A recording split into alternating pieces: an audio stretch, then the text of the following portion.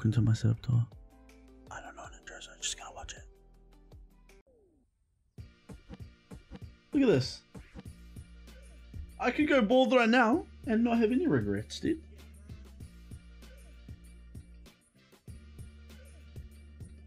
Look at it. Like, look.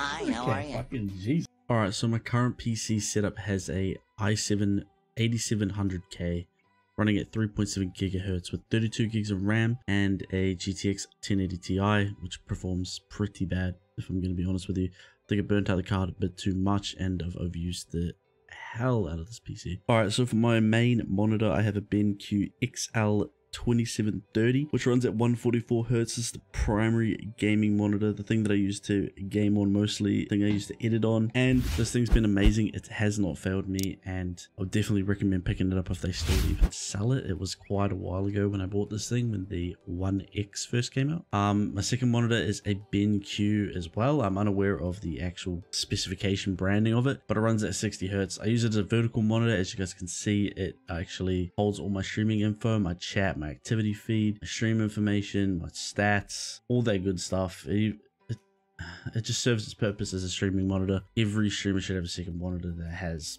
the basic OBS and everything open on it. All the information you guys need while you guys were streaming. The mouse that I use is a Final Mouse Ultralight 2, also considered the Capetown, is a super light mouse, and I absolutely love it. I can't use heavy mouses, so this light mouse really does do the job. The keyboard that I have is a DuckyOne2 Mini, which is the 60% keyboard. I have a blue and pink keycap set with a couple of rubber keycaps over the basic functioning keys that you would use while you're gaming. The headset that I'm rocking at the moment is the SteelSeries Artic Pro. They actually lent from my brother because I don't actually have a headset. My other one's broke while I was live. Roll the clip. Bro, I just fucking broke it. So yeah, these things are the wired version, and they do come with a little mix amp, which is super handy. You can control the chat and the game audio, which obviously helps with the stream audio and all that other good stuff as well. The webcam that I've got at the moment is the Logitech Brio4k. Obviously, I'm not running it at 4K. It'd be stupid to do that.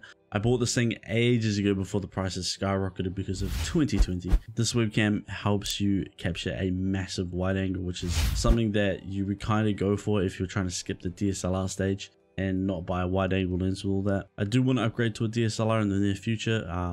I just need to get all the parts, and cam links are literally impossible to find. So if Elgato is watching this, send me a cam link, please. I'll kiss you on the lips. Yes, that's sus, I know. The mic that I'm using right now is the Blue Yeti. It's the fully blacked out version. It comes with the BoomArm as well. I mean, typical streamer with the BoomArm and the Blue Yeti. Yep, I know, cool, we can get over that.